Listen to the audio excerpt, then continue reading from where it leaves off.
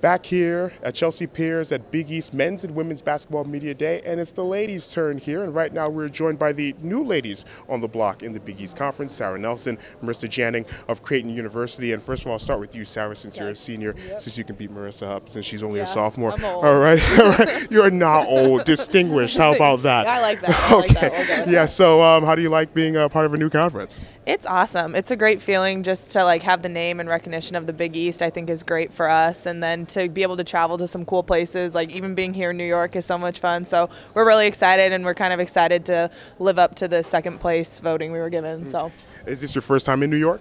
Yeah, it is. It's both of ours. So last night we were being kind of like little tourists. We were going to Times Square, and we were like, hey, it's Grand Central Station and the Empire State Building. So we were excited. We're typical Midwest, never been anywhere fun people, but it's awesome. It's great. We love it.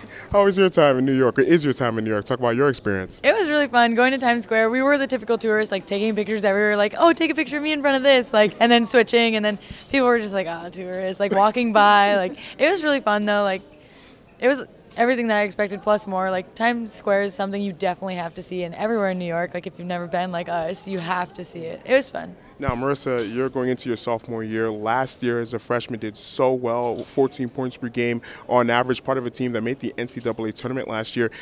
It's another transition for you from high school to college, now from the Missouri Valley to the Big East. So talk about all the different things that you've had to adjust to and will adjust to now going into your sophomore year.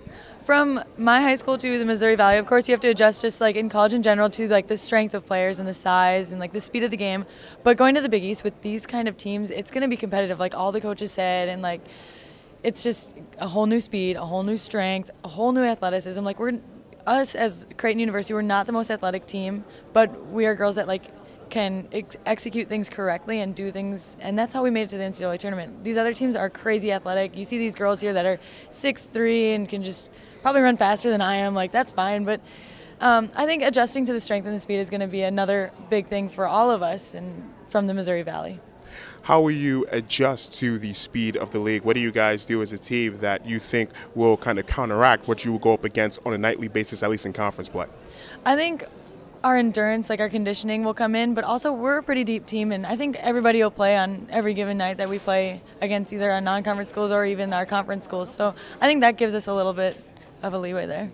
Now, Sarah, you have been part of 2 consecutive NCAA tournament teams, and you're the veteran of the group. Just talk about being a part of a university in the Midwest, not too many people may know about for its women's basketball, going to the NCAA tournament 2 consecutive years and winning an NCAA tournament game last year. Yeah, it was just great. Definitely coming from freshman year, we were kind of an average mid-major team, and then sophomore year we peaked right at the end and won our tournament and got into the NCAA. And that experience in the end, we would kind of hold a grudge against St. John's, I'm not going to lie, so wherever they're at. But it was just a great experience to even go there playing at Oklahoma and then losing on that last second shot, even though it was a tough loss to take, just the experience was worth it, and I think that helped us transitioning into the next year with all of that experience in the tournament and knowing how great it was to make it. We didn't want to miss out on that chance again, and so I think that motivated us just that much more, and we got great freshmen like Marissa, so it was a lot of fun, and I think we're looking to build on that and hopefully make it 3 years in a row. So. And you're a pretty versatile player too, led the team in blocks and assists to turnover ratio as well. Just talk about your game and what lends itself to its versatility.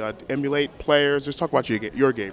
I would just say that I end up playing the post, and I'm only about 6 foot, so I'm kind of an undersized post, so I think that led to me having to, in high school I kind of was a back to the basket type of player, so I had to definitely expand out, and one of our assistant coaches was like, you're going to have to shoot threes, you have to do it, and so I think that I just had to realize that there are going to be times where I have to use my advantages, so if I'm guarding someone bigger than me, I need to kind of step out and try to use my quickness and things like that. So I think it's just more of an aspect of knowing who you're playing against and knowing what you do better compared to them, kind of using your advantages. So.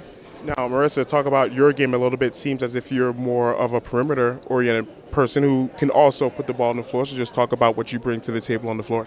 I think with me being a point guard for Creighton, and I feel like I'm not just a ball handler. I'm able to attack the rim, and I'm able to shoot the outside shot. So it's if we have someone else bringing up the ball, I'm able to play the wing, and I can shoot fairly good for a point guard, I feel, I guess. I don't know. But people have to respect that I can drive and I can also shoot, so it's kind of hard to defend. I mean, there's a lot of girls here that can do that, so it's just going to be hard for me to guard point guards also because you have to respect so many parts of their game, and it's just it's a hard thing because they could be quicker than you. I'm assuming they're going to be quicker than me, but we'll make it work. You assume they're going to be quicker than you? She's Come on. fast. She needs to stop lying. Why do you lie? I don't know. Or you just do? No, just kidding. You realize how hard it is for me to be standing in front of a couple of players from Creighton University when you guys in the NCAA tournament beat my alma mater. Okay, I don't know how I feel about this. So are you going to take even more, are you going to take this to heart even more that the person you're standing next to is a person that his heart broke when you guys defeated Syracuse? I'm sorry, but I would not give back that win for anything. So sorry. For nothing? For nothing. That was the greatest feeling ever. So. What about not paying a cell phone bill for a year? No. No. Hopefully I find some money on the ground or something, but we'll go with that. Sarah Nelson, Marissa Janning, Creighton University, thank you so very much for joining us, and best of luck this season in your first year in the Big East Conference. Thank you very much. All right.